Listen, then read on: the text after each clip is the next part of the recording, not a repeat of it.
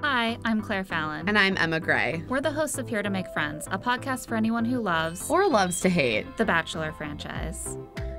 We're back in paradise, baby. Oh, it feels so good. Feels good to be in paradise right here in the studio. With the sun beating down. Exactly. The palm trees. The lays. It's like the best place to fall in love. I'm feeling it already. Yeah. And you know what we also felt this week? Superlatives. So many. There was so much material. 4 hours of paradise. 4 hours soldiered on of exceptional moments. And we're excited to talk this through. So first, we have the most relatable glow up. Nicole. I've been definitely preparing for paradise. Gotta be prepared. There we go. I mean, who knows how many times I'm gonna cry. Just out here doing very minimal exercise. I related to that. And you know what? She looked great, which shows me that I don't have to do much. Exactly. To get a rockin' body. Nicole seems ready to shift her narrative from the girl who cried all the time to the girl who has an epic love story. Has an epic love story and a great body and is just super chill. I'm not here to waste someone's time or have someone waste my time. Wow, goals. We'll see how that goes. Next we have most unrelatable favorite food. Hannah G, who, instead of selecting an actual food, selects an organized assortment of foods. A charcuterie board. Charcuterie board. Is the favorite food of a very specific type of person who spends a lot of time in specific sorts of places, like hotels or upscale gastropubs or parties with lots of champagne. That's my favorite too. And you know who else spends a lot of time in those places and really loves charcuterie boards? Blake. Something for them to bond over. Wow. Us, we're not feeling it. We're not really charcuterie board people. That's why we weren't invited to paradise. Exactly. The only reason. Next, we have most brain poisoned by Tinder. Jane, who is basically a Tinder bio come to life. I can't wait to just eat tacos for breakfast, lunch, and dinner because that's my thing. She thinks that liking tacos is an entire personality. And I get it. If you swiped right enough times, you might feel the same way. But it's not. And it's not working for us. Imagine tacos, hot sauce, and my dream guy. That's all I need in life. Really not working. Next, we have the most desperate getaway. Hi. Holy I gotta go. Oh, Blake. Oh, Blakey. I've never seen a getaway like that on this entire show. Someone comes down the stairs and you just bolt.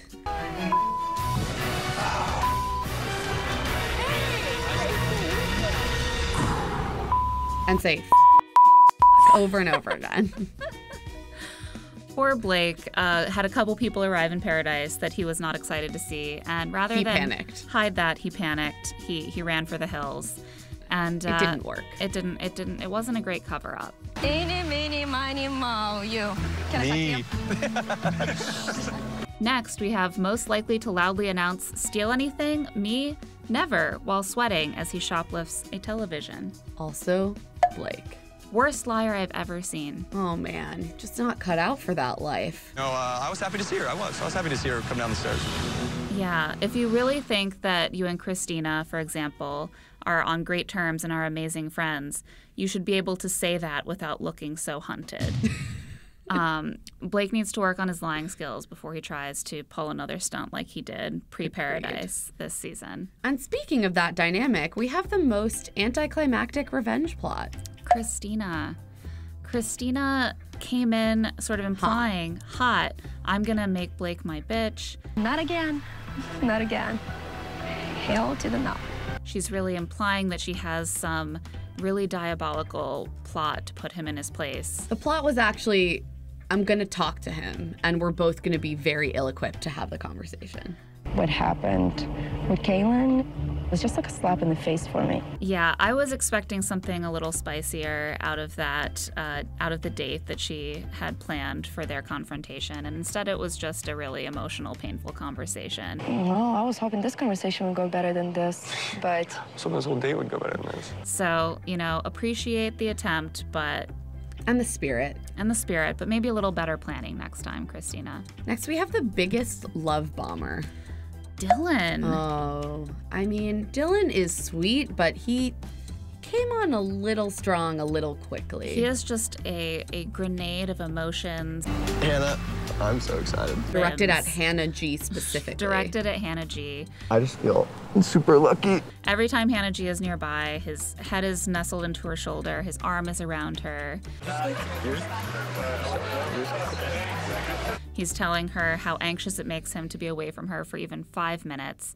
You just met this girl like 2 days ago, buddy. Maybe chill out a little bit. Take it down one notch. Next, we have Best Sport.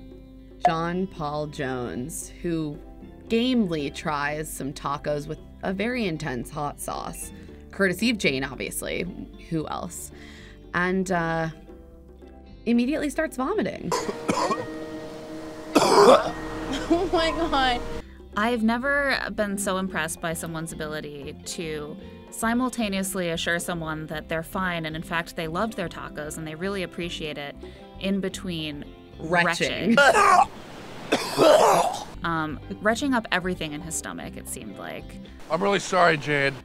He didn't want her to feel bad that she literally made him ill. She literally poisoned him. It was very sweet of him. Jane, thank you so much. No, don't even thank me because I'm so sad right now.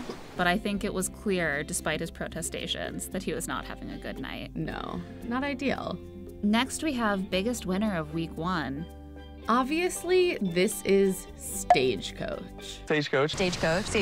Stagecoach. It seemed initially like it might be Blake, but it turns out instead it is the place where Blake hooked up with everyone. Stagecoach Music Festival. I assume tickets are just selling out for next year. It sounds like a really fun, laid-back, sexy experience, and they got a lot of screen time this Good for episode, them. a lot of plugs. Finally, most likely to get sent home next week. Gonna have to say Jane. I mean, even Demi Yeah. called it out. Poor old Jane. I think she's going home. Jane hasn't really made a connection with anyone, She has made someone vomit. and I don't think that's likely to work in her favor. Jane's never really meshed on the show during this first week, and I doubt she's gonna be one of the girls who's safe next week. And then our last Old Faithful, most likely to end up together in the end. Clay and Nicole? I guess? So far, I'm not feeling really strong about any of the couples. They're all on a little bit of unsteady ground. It might just be too early to tell. We don't have a jump out Jade and Tanner yet, but it's so early. We've seen much rougher situations turn around and lead Carly to and Evan. engagements. Exactly. And Yeah. apparently, per Chris Harrison, There are this 3. is the most successful Bachelor in Paradise season yet. Most successful. So then are there more than 3 engagements? I guess we'll just have to wait I and see. can't wait to find out. This feels like it could be the beginning of something special. And that's it for Superlatives for week 1 of Bachelor in Paradise. Join us again for more love And snark. when we discuss next week's episodes 2 of Bachelor in Paradise. Until then, you can check out Here to Make Friends on Apple Podcasts or wherever you listen.